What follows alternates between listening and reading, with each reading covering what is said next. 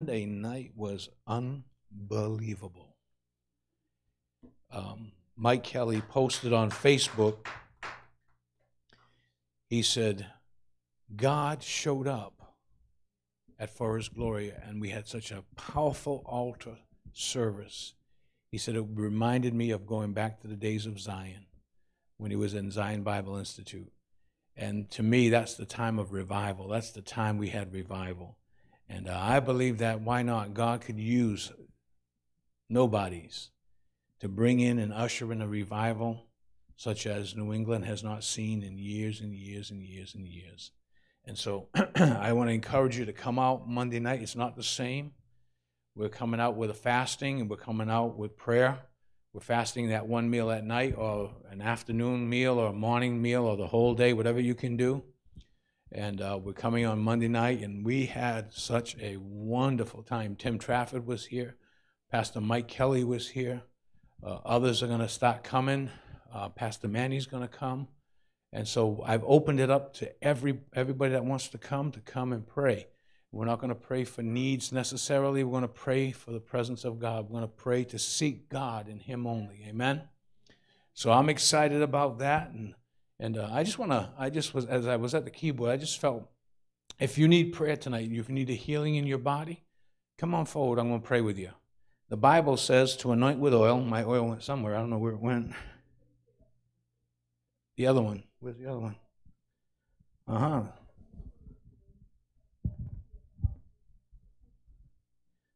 I hope somebody didn't steal that oil. Is it on? Is it back here? Nope. I don't see it. Okay.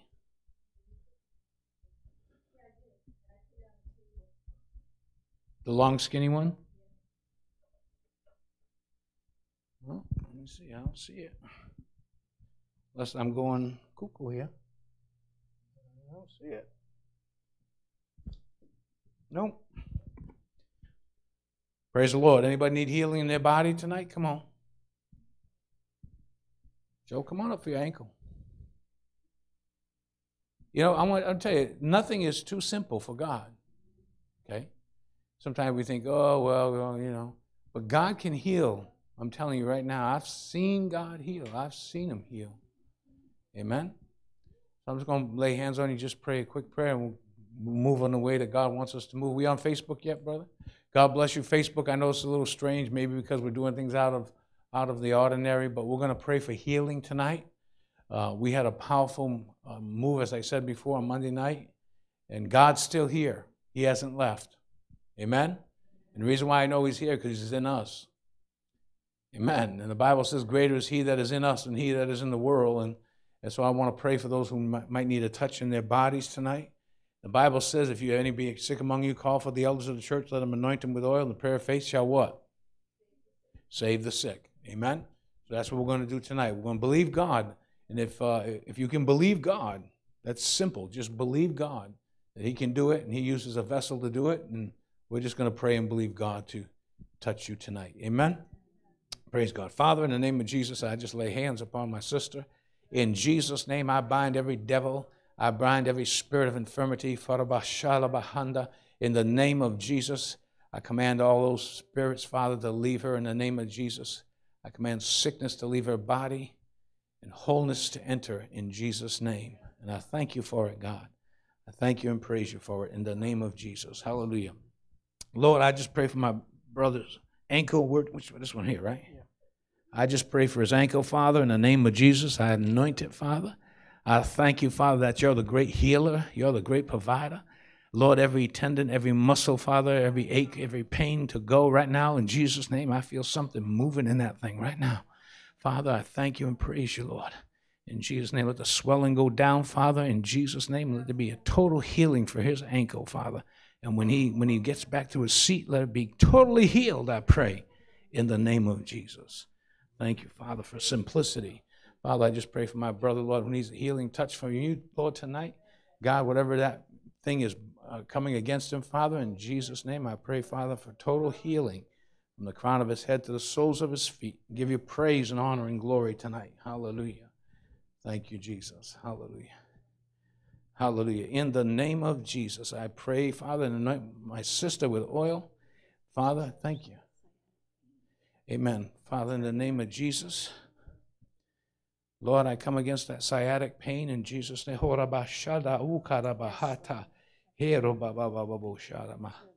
In the name of Jesus. Hallelujah. In the name of Jesus, I command that sciatic nerve to stop, that pressure to stop right now in Jesus' name. Total healing. Believe and you shall receive it. In the name of Jesus. Hallelujah. Father, I pray for Vicki right now in the name of Jesus for total healing in her body from the crown of her head to the soles of her feet. Hallelujah. That little achiness, that little pain that's still there, Father. In Jesus' name, I pray, God, that that would go and that there be a speedily quick healing in every area of her body. In the name of Jesus. In the name of Jesus. I thank you for it, God. Lord, I pray for my sister here, Lord. I pray in the name of Jesus. I come against every spirit that would try to attack her, mind, spirit, soul, and body. Father, in Jesus' name, I pray, God, that you will have your way. Father, I thank you for the anointing of the Holy Ghost. In Jesus' name, Lord, whatever she has need of and whatever reason she's standing here tonight, God, I pray that you manifest yourself and show yourself strong right now. Show yourself strong. Touch her, Lord.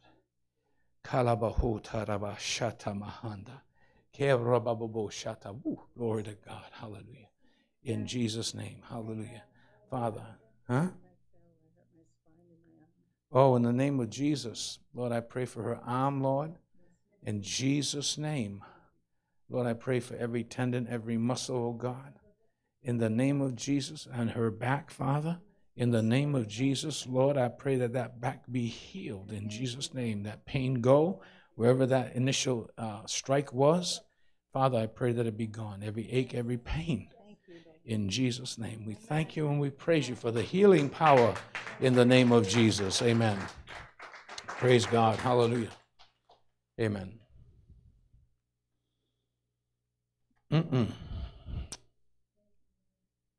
Hallelujah.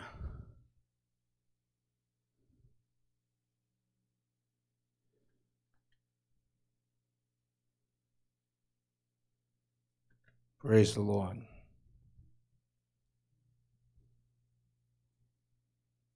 Praise God.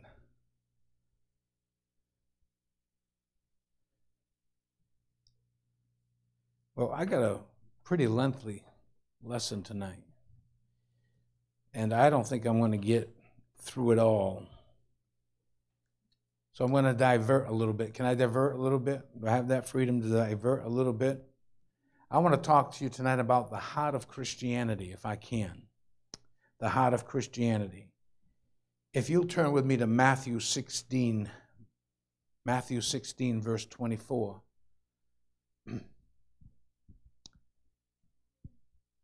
The next couple of weeks, I don't know if you saw on Facebook, we have an advertisement for next week. Next Wednesday, we're going to have Brother Jim Moffitt with us. He'll be with us on that Wednesday, and the following Wednesday, I'll be here. I'm not going away.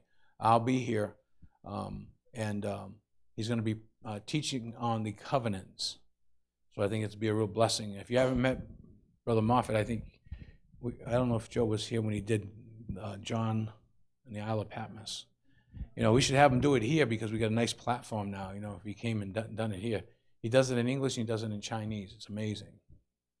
If you go to YouTube and type in John of Revelation, Jim Moffitt, he's got the whole thing right on YouTube. You can watch it. It's really, really cool. He does a great job.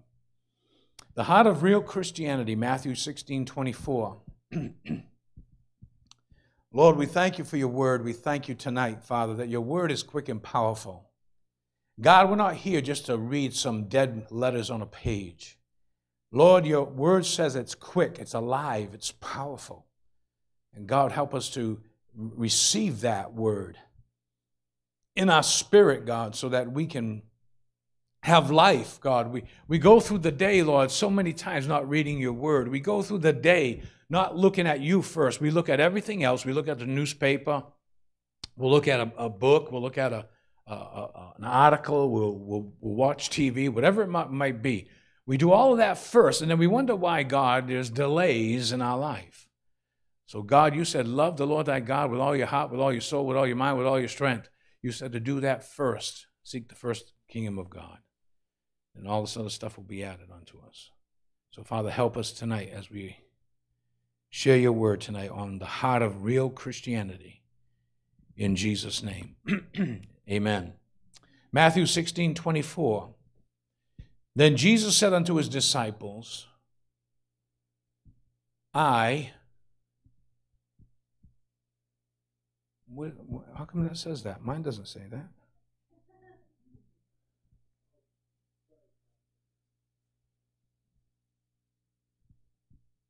Aha, okay. There we go. Then Jesus said unto his disciples, if any man will come after me, let him what? And what? And what? Okay, I'm going to read you the socialized gospel version. Okay, the SGV. Okay. Then said Jesus to his disciples, if any man will come after me, let him have everything he wants, lay down his cross, and follow me, and I'll make you rich and healthy and wise.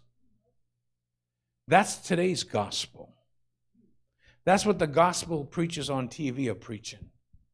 You know, that you can be rich. And I never quite understood that when they said you can be rich when they're asking you for an offering.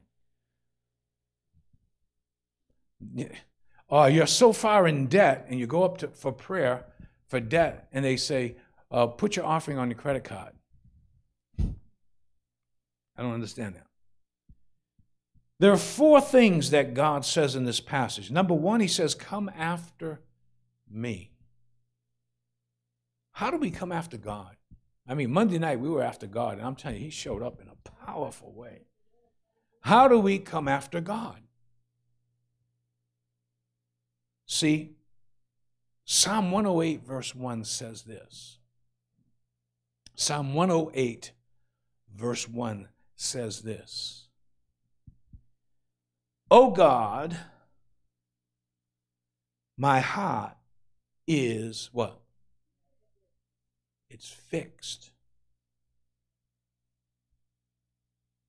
My heart is fixed. In other words, it's not because it was broken. It's one of those metaphors again. It's one of those symbolic things. It means it's steadfast. It's got its attention on God. My heart is fixed. I am determined. I will sing and give praise even with my glory. Come after me. How does God want us to come after him? With a fixed heart. With a determined heart to say, you know what, God? I'm coming after you. But we can't come on our terms. Hello? We can't come on our terms. We have to come on his terms. And if you come before him, what are the things that are required of you before you come? What does the Bible say in Hebrews? It says that we may come boldly, or we may come with confidence before the throne of grace to what? To obtain what? All right, stop right at the first word. To obtain grace. Why do you need grace? Because there's things in your life that you need to get forgiveness for. There's things in your life you need to get restored. There's things in your life that you need to confess before God. And I need to confess before God. And so we come to obtain grace and mercy in time of need. We have access to God for the purpose of restoration. And we are to live and to walk in that restoration. The Bible says to walk in the Spirit, you won't fulfill the lusts of the flesh. He says that sin will not have dominion over you, for you're not under the law, but you're under grace. So there's a protocol to coming into God's presence. You can't come to God's presence and then, okay, I'm going before God and then go out and live like the world. Can't do it. You can't do it. And there are people that do it all the time. They go out and they're nightclubbing on Saturday night and they come in on Sunday morning raising their hands and praising the Lord. And they're out dancing and bumping and doing all kinds of stuff. And they think that's okay. I mean, one of the biggest churches in this area, there's a couple that goes to the church, they're not even saved. Not even saved. There's a girl that we know, okay, that goes to a big church, okay? And I asked her, I said, "Are you born again?" She says, "No, but I'm religious and I go to church and I'm a Christian." You can't be a Christian without being born again. But this is the kind of church that's rising up and coming up. And it's very pleasant to the flesh. It's very pleasant to the eyes. It brings gratification, and they have all the programs, and they have all of the things that your family needs, and they'll do everything for you except give you what you need. They'll give you what you want, but they'll never give you what you need. That takes a prophetic, anointed man of God to give you what you need and not fear whether you leave the church or whether you don't pay your tithes anymore. It takes somebody to stand up, to stand up here in the power of the Holy Ghost. And I said it before and I'll say it again. I want the power of the Holy Ghost. I don't want any other power. I don't want any other gimmicks. I don't have to bring camels and elephants up on the platform to entertain you. I don't have to put clowns up here to make you laugh. Oh, I want to give you the Word of God. Hallelujah. The Word of God that will stabilize your soul. The Word of God will change your very thinking. It'll change your very direction. It will change, hallelujah, your very heart. Come after me. Come after me. It's like, when you find and you meet a girl. I'll talk to the guys now, okay, guys? When you met your girlfriend or you met your wife, Nelson, when you first met your wife, the first time you saw her, first time you met her, I don't know if you fought or not, but I don't know, we won't go there, but the first time you saw her, and then you started to pursue her, and then you started to take her out to dinner and go places and do things. You wanted to pursue, you wanted to go after her. You wanted to develop a relationship with her. And that's what come after me is. There's a strong desire. You want to be with that person. You want to spend your life with that person. That's what you want to do, is you want to come after the Lord, and he wants, and I'll tell you, I used to have a friend, Linda and I had a friend in Bible school. And every Friday night, okay, right after dinner, he'd go to his room. He'd spend an hour in his room. He'd take a shower. He'd get dressed up. And every Friday night, he'd go to the chapel all by himself. And he'd sit there and he'd have a date with the Lord. And he told me, he said, "Bob, I've been doing that for years." And he says, every time the Lord showed up. The Lord never stood him up. He said, "I went there. People thought I was crazy." He said, "But I had the most intimate fellowship times with the Lord than I've ever had before." Now, you don't have to get dressed up and go see the Lord. I'm not saying that. What I'm saying to you is the desire should be there. Not, "Oh God, it's Monday, I got to go to church. Oh God, it's Wednesday, I got to go to church. Oh God, it's Sunday, I got to go to church." No, you don't go to church because you have to. You go to church because you want to. I remember Joe was telling me one time when his friends came over for a weekend, and they kind of were trying to get him to stay home from church on Sunday, and he was like, "No, He said, no, you don't understand. I don't have to go. I want to go. I need to go. That's where I need to be. And that's the way it should be. We come after the Lord. He says, come after me. If any man will come after me, desire me, long for me, search for me. He says, seek and you shall find, knock and it shall be opened unto you. For he that knock, it shall be opened, and he that seeks shall find. That's the promise. Can I tell you, we need God's presence. I'll tell you, I've been enjoying, since Monday, I've been enjoying his presence. I got up this morning, and I don't know what song was I singing. Oh, that song about how Brother Tim was telling us Monday night, you know. I can't get it in my mind right now because I got preaching in my mind right now, but it was, you know, well, how did it go, Phil? Breathe on me, breathe on me. Let him breathe on me. Let the breath of God now breathe on me. Let him breathe on me. Let him breathe on me. Let the breath of God now breathe in me. Wow. Breathe on me, God. And so this morning I get up, I'm you know, I stayed home I stayed home all day, I didn't go out at all. And this morning I got up, right, and I went into the bathroom, I get into the shower, and what happens?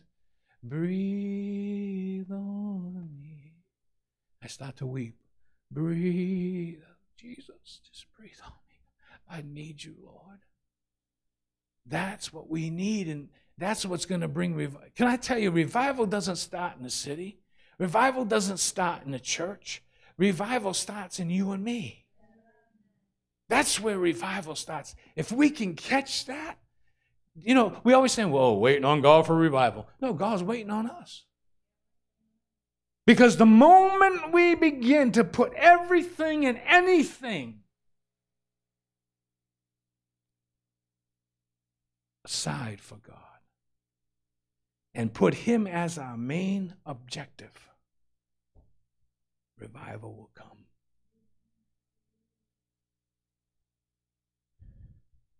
You can have prayer meetings for years, nothing happened. But if you listen to God, and I believe this, it all started Sunday morning. I'm driving my car here, had my little sermon all set. I get at the stoplight, Allen Street and County Street, and the wind kicks up in this tree, and the leaves are going like this. And it went like, and what I'm doing with my hand, it didn't stop. I mean, it was going like this for quite a while at that red light. It was like that red light was the longest red light I stayed at. Okay? And it was going like that. And God spoke to me and said, I want you to put your message aside and I want you to preach my message. I said, what's that, Lord? And as soon as I looked at the tree, I knew the rustling of the mulberry tree. Come on, somebody. And you know what happened Sunday? Wow. Wow. And then you know what happened Monday. See, if we will only obey and stop fighting God, stop resisting God, stop trying to get in God's way by saying, no, I will not, no, I choose not, but just say, God, have me. I mean, even to the point, and I'm going to say this, okay? Even to the point Monday night, Bob Lewis had tears in his eyes. See, he's all sophisticated, you know, sat there with glasses like he was just kind of cleaning his eyes, you know. But I know what was happening. God was touching that man. God was doing something in him. And always remember, God always does things for eternity purposes. But it's up to us to cultivate that, to get that going, to keep it going. So the first thing he says is, come after me. Second thing he says is to deny yourself. Deny yourself. What does that mean? It means to completely disown, to utterly separate from someone. You ever have somebody, a relationship, or have somebody in your life, and all they did was drag you down, tear you down, speak negative, just drain all the very life of God out of you. I mean, you spend hours and hours and talking with them and trying to help them and doing all kinds of things, and you give them whatever they need, and they come back the next day and they need more, and they're very needy. Then you tell them about God. Oh, I don't want that. You have to separate yourself from someone like that. Come on, somebody. If you've had friends like that just kept tearing you down, tearing down your faith, tearing down. You don't need friends like that. Ain't your friend. That's a tool of the devil in the devil's hand to rob you of your faith. He says, deny himself. We're called to lay something down.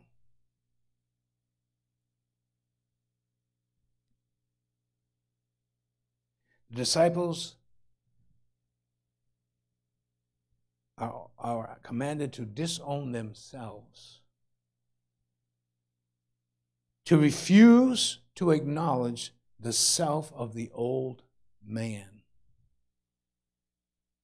Do you know you have an old man and you have a new man? Amen. You have an old man, the old nature, and you have a new nature, because God says you are partakers of the divine nature. It's living inside of you. Who you yield to, every day, who you yield to, is what is producing fruit in your life.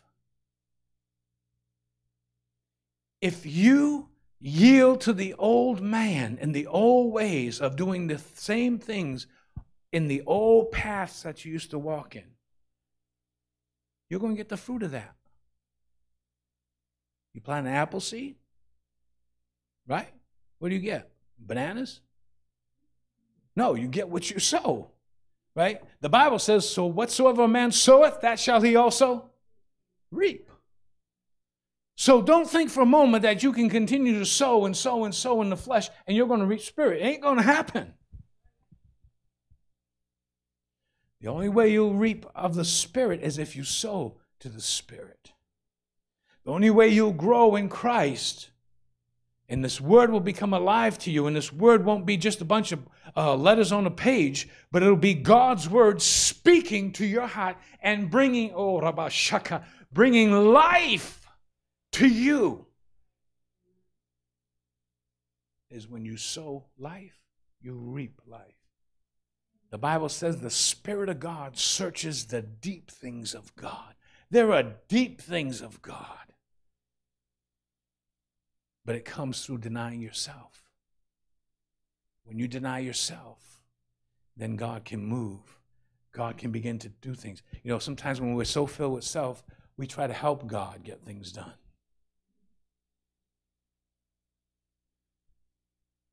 God says, no, just obey my voice. My sheep know my voice.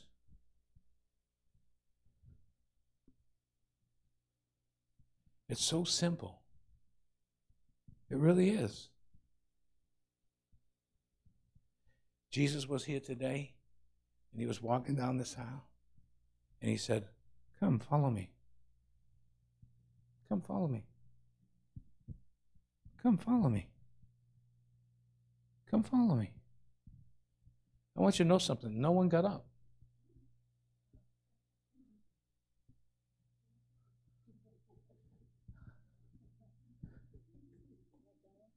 I know I'm not Jesus, but guess what? Suppose Jesus was trying to tell you something through me. Huh? Huh? Come on. Come on. I did that as an object lesson. But I don't think you were thinking, well, he's not Jesus. Were you? No, you weren't thinking that. Hallelujah. Let me turn this down.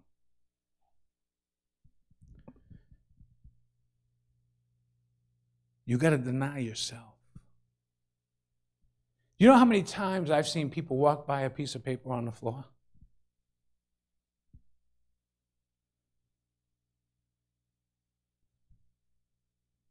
Come on. The Bible says if you see to do good and you don't do it, what?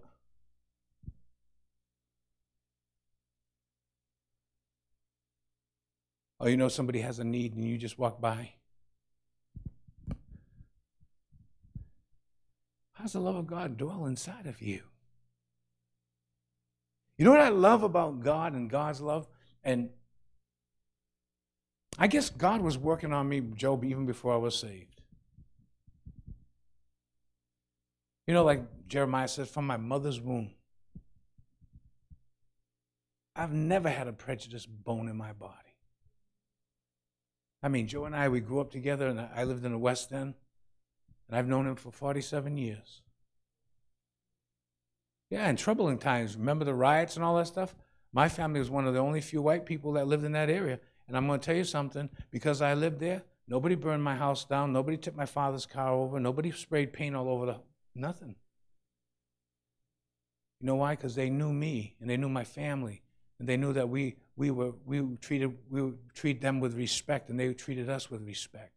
And we loved them, and they loved us. Come on, somebody. That was even before I was a Christian. And I could walk down that street. Come on now. I could walk down that street 5 days after Lester Lima was killed by 4 white men from Acushnet. And I could walk there, and Joe and I would stand right there on the corner, right near Parashini's Variety. And we'd stand right there on the corner, and no one took out a gun and shot and killed me. Or said anything, or looked at me differently. Or down my race. Didn't say nothing.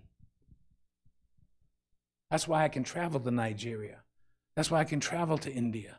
That's why I can travel to all these places that God opens up the door, China, and all over the place, because I love people. Hello. Now, Joe and I didn't always agree, man. We had some headbutting, and stuff like that going on. We always did that, right? But I mean, I always respected Joe's intelligence, though, even though I didn't let him know it.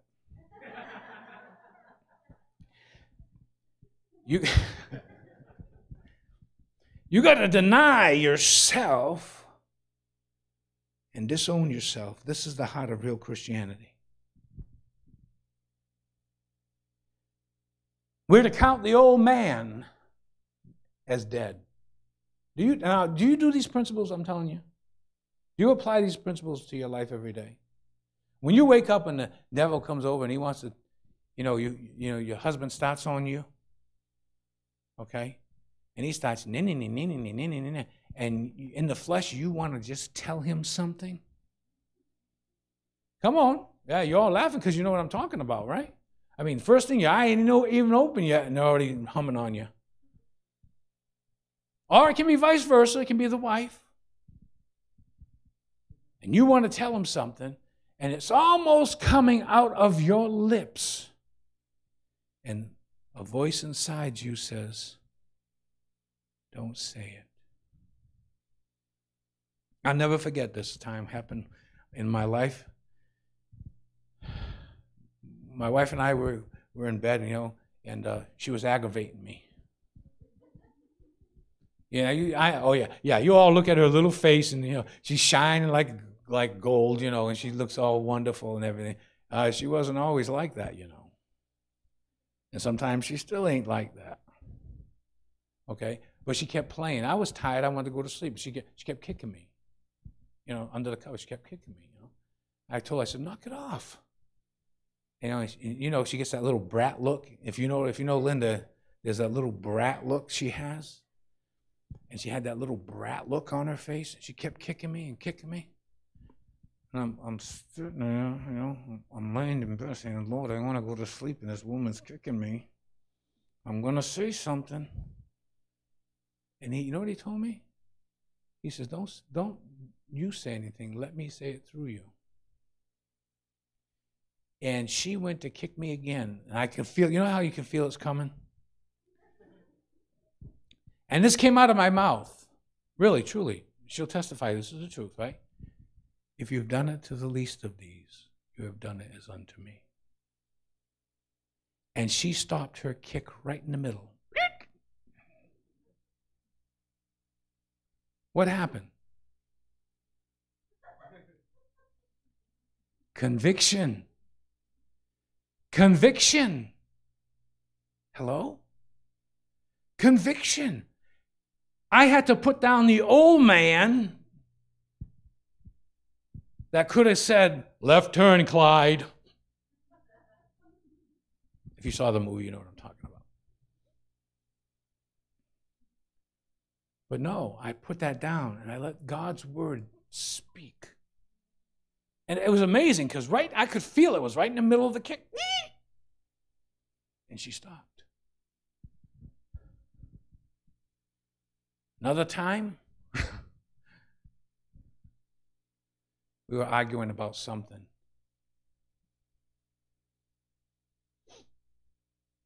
And she brings up the past, you know. Sometimes when you ladies have a tendency to do that sometime, you know. For the mistakes we made, you go back, you open up the file cabinet. Blah, blah, blah, blah, blah, blah, blah, blah, blah, blah, blah. Mommy, you did this, you did this, you did this, you did this, you did this. And I spoke to her again, and I said, how would you like it if God opened your file cabinet of your past? And she closed that file cabinet spiritually and never opened it again. See, that's what God wants us to do, is to deny ourselves. Deny ourselves.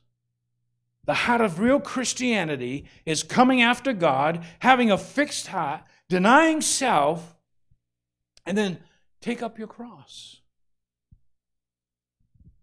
Now, in today's society, you see a guy that has a big cross walking across the country. Everybody's clapping, yay!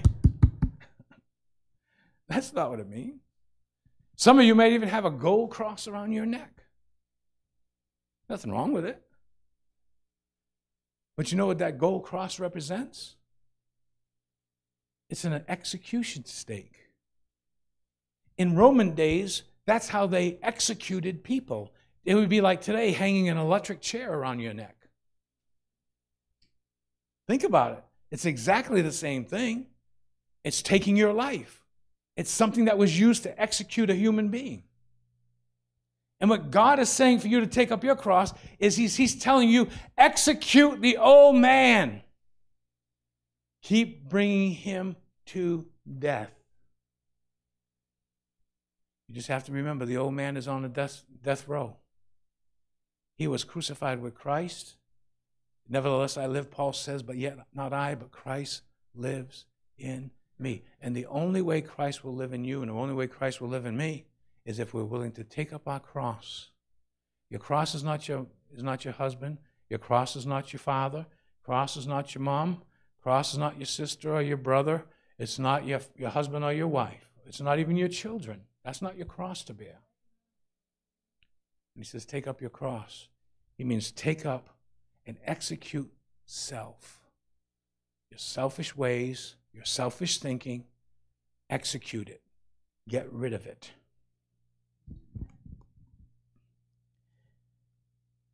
When you deny yourself, you also make no provision. Romans 13:14.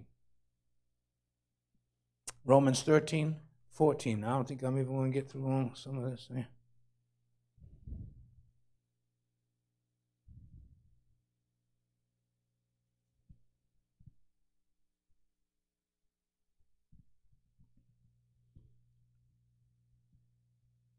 He says, but put ye on the Lord Jesus Christ. Now, stop for a moment. Are the Romans Christians saved? Whether they're Jew or Gentile, are they saved? Huh? I'm seeing blank stares. Are they saved? Come on, you had the book of Romans to study. I gave you a certificate and everything. Right, are they Christian? Are they saved? Are they Christians? Is the Apostle Paul writing to the Romans? Yes, so they're Christians. But yet he's telling them to put on Jesus Christ. So it's not put on Jesus Christ to be saved. It's put on Jesus Christ to not make any provision for the flesh, to fulfill the lust of it. Everybody thinks lust is sex. It's not only that. Okay? The lust of the eyes. Watch it when you go shopping, ladies. The devil says, "Ooh, you got to have that. So-and-so's got one. You can have one too." Do you take God shopping with you? Did anybody take God shopping with them? Raise your hand if you take God shopping with you. Two people. I take God shopping with me all the time. It saves me tons of money. Come on. He really, really does. Sister Lucy, you know what I'm talking about, right?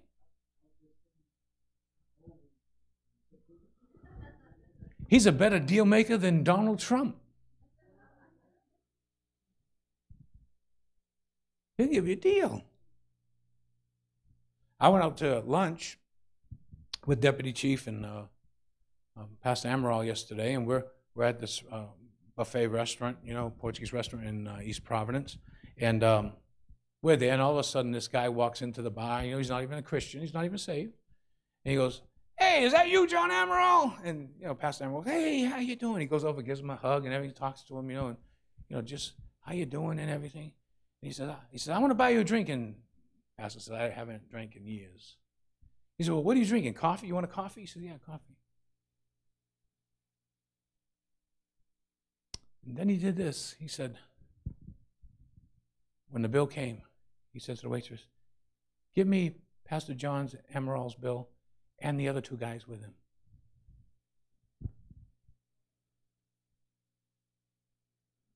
A sinner. Not even saved, but because of the reputation of Pastor John with that man. And he told Pastor John, he said, "Pastor John," he said, "will you come and pray for my business? Will you come and pray for me?" Another open door. When do you hear people saying, "Will you come and pray for me?" That's a sinner. God's favor. And because God was blessing him, because we were there, we got blessed too. Can I tell you, when you're with Jesus, you're an heir. Come on. And you put Jesus first, you're going to be blessed. I'm not going to say you're going to get everything you want. No, you won't. But you get everything you need.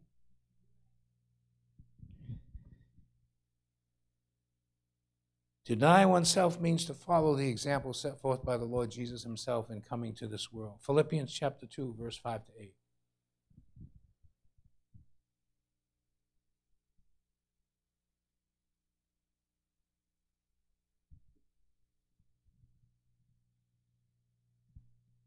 Now, you're getting a good message tonight, so don't skip church on Sunday. Deny yourself. Let this mind, what is your mind? What does your mind do? Makes decisions. Let this mind be in you, which was also in Christ Jesus. Let this attitude be in you, which was also in Christ Jesus. Let this attitude, let this mind be in you, which is also in Christ Jesus. Verse 6. Who, being in the form of God, thought it not robbery to be equal with God. Next verse. But made himself of no reputation. See, the Pharisees, they would never talk to a Samaritan woman by the well alone. The Samaritan was a half-breed, half Jewish, half Gentile. Wouldn't have anything to do with the Samaritans. Even the Bible, Jesus even talked about that. He said, "Why are you being a Samaritan woman? Speak to me, a Jew. You have nothing to do with us." But Jesus made of himself no reputation.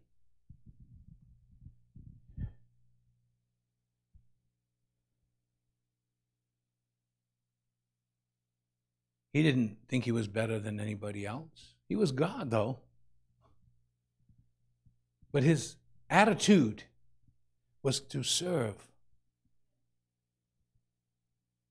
And he says, and he took upon him the form of a king, of a monarch, a VIP.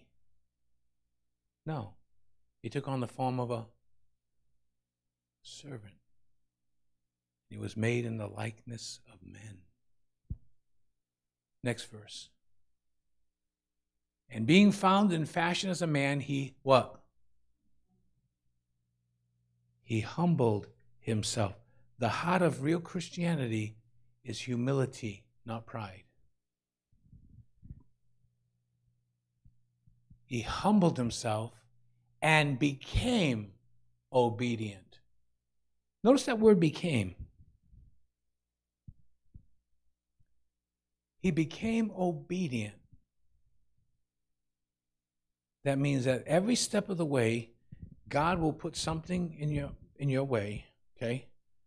An opportunity for you to be obedient. And the devil will throw something in your way to be disobedient.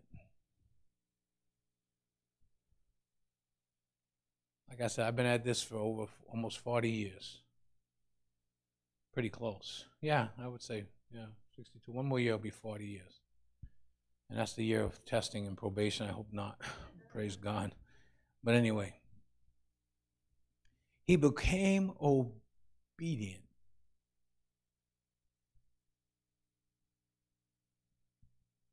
This happens all the time. Parents, they want to get their kids involved in sports. They get their kids involved in sports. And what day is the game on? Sunday. Practice on Wednesday. Okay? And all of a sudden now, you can't come to church anymore on Sunday. The devil throws those things in people's laps just to see what you're going to choose. It's sad to say, many people fail that because they make church an option rather than a necessity. Church is a necessity to hear God's word, so that his word, you hide it in your heart, that you what? That you grow in grace and in the knowledge of his will. How are you going to know God's will for your life? How are you going to know how God provides for you if all the time you're sitting there with unanswered prayer in your life? Come on. He says, this is the way, walk ye in it. No, I'm going to go this way. Our wisdom, our intellect, our thinking supersedes what God says. And we go down this road, and guess what? We get in trouble. But God said, walk in this way. Walk this way. Go this way. We have to humble ourselves and say, God, I'm going to do it your way, not my way. Frank Sinatra sang that song. I did it my way. Yeah, and you're in hell right now. If you ain't born again, you don't go to heaven. I don't care what these false prophets and false teachers and false apostles and pastors out there that are telling people that they can stay the same way and live the same way and they're going to go to heaven. That's a lie from the pit of hell. Come on, somebody. My Bible says, narrow is the way and few there be that find it. Broad is the way that leadeth to destruction, and many go in thereat. That's the words of Jesus, not me. So don't throw the tomatoes at me. How much time I got? 5 more minutes. We're to take up the cross. And we are called to live something out. We're to follow him. Go back to my main scripture now. He became obedient unto death, even death of the cross. In other words, he was not going to take the easy way out. The easy way out when didn't he say, Jesus say, if I wanted to, I could call my Father. He'll send a legion of angels to come down here and kill all of you. I'm paraphrasing, but that's kind of what he said.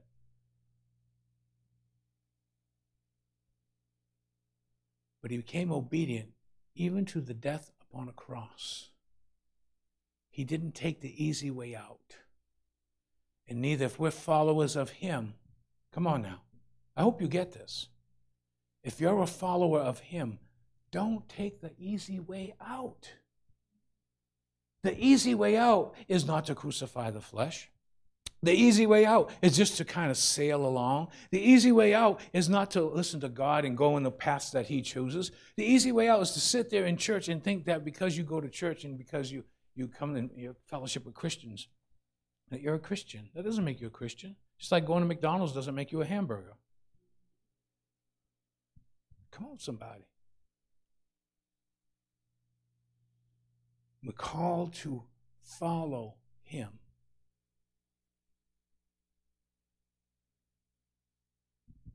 It must have been tough being Jesus' brother. Think about it. James, Jesus' brother, growing up as little kids. I can hear Mary now saying, James, why can't you be more like Jesus? Come on. I have a "What would Jesus do" bracelet. How come we don't have "What will James do"?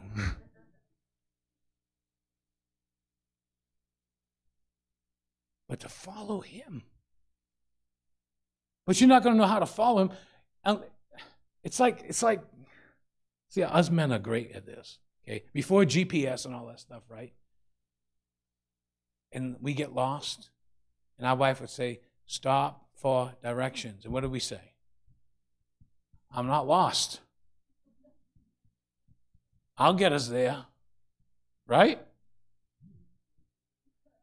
Well, see, Nelson obeys you because you really bring the hammer down. You say, "You better stop, Nelson, wasting our time." What? Oh, you stop when he stops. You get annoyed when he stops so many times? Oh, so you're the one that doesn't stop, and he's the one that does stop. There's a what they call a repulsive magnetism that twists the other way. You know, when you put two magnets together and they go, whoop. Okay. Deny himself and follow him. But you won't know how to follow him if you don't know him. How are you going to know him? How did you learn physics? Yeah, but books, but you had teachers. Okay? And you had to, no, it has to go in here first. You had to listen, right? You had to absorb the instruction. Then you had to read it. And then you had to do it. The examples. And then you got what's called a test. And the test wasn't there to show how much you knew. It was there to show you how much you didn't. Hello? Tests aren't bad. They just show you what you don't know and what you need to brush up on. Unless you're like Joe and get A's all the time in hundreds. I'm sure you got a few B's in there.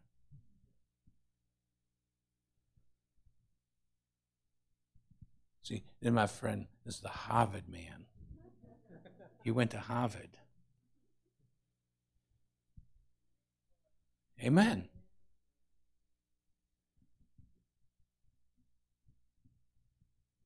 But to follow him, Lord, what would you do in this situation? Do you do that? When you're facing a situation? You know what? Most people come to me and say, Pastor, would you pray with me about such and such a situation? Sure. And we pray. And God would speak to me and say, I don't think you should do that. Oh. Guess what? They go and do what they want anyway. Then like the Leaning Tower of Pisa, There we go. Theatrics, I love it. That was great timing, it's like theatrics. We need that. We need to do that, no?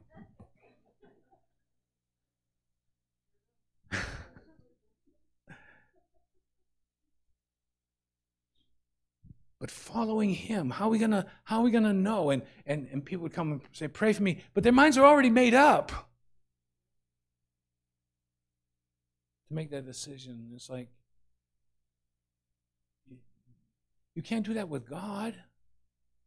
You can't go to God and say, oh God, I'm looking for direction, and all the time you already have it in your heart, you're gonna do what you want to do. You sow to the flesh, you reap to the flesh corruption. You sow to the Spirit. I'm trying to teach you tonight. We need to sow to the Spirit. That's why Monday nights we're coming here. We're going to fast as many meals as you can that day. And I don't expect people that are working to fast all day. I know you can't. You need your strength. Okay? So fast a meal or fast your television. Don't turn the television on for the whole day. Some of you will go through withdrawals. I'm having a Fox moment. CNN.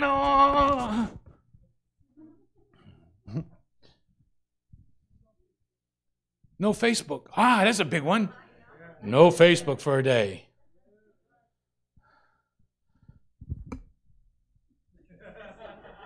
No.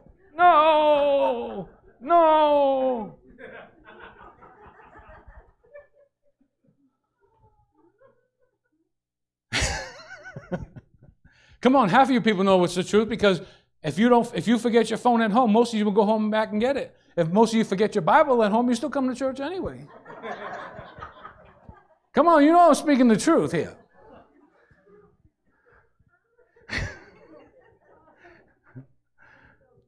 But then somebody will say, yeah, but Pastor, I got the Bible on my phone. Follow me, he said. Follow me. He was gentle. He was kind, but he was tough when he needed to be. He didn't call those people white wall sepulchres and vipers and snakes for nothing. Come on, somebody. Oh yeah, he's a gentle person. He's a loving, kind Jesus. He is. He's all those things. He's compassionate, but don't push his button. Come on, somebody. Those Pharisees were pushing his button, man. He said, you white wall sepulchres, you're full of dead men's bones. You pretend on the outside, but inside you're full of dead men's bones. You hypocrites, vipers, snakes. I don't think he approached anybody like this. You viper, snake, white wall sepulcher. No, he was a man. Snake, viper, hypocrite. Come on, somebody. Follow Jesus. Now, don't go in people's faces and call them. Say, I'm following Jesus, you hypocrite. No, you have to use what? Wisdom, kindness, gentleness. Be a follower. Well, like I was going to say before, see, when you come back up here, my mind clicks back where I was. Men don't like directions. But before GPSs, before AAA with triptychs and all that stuff, right? The only way that you would find your way around is if you had a map. And you would sit down beforehand, if you were smart enough, not while you're driving.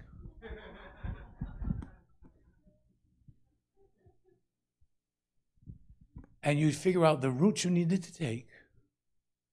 And then you write them down. And you never hand them to your wife. You keep them hung up right there so you can see them. Because you ask her, yeah, take this right here. Oh, that's not the right. Oh, I thought it was.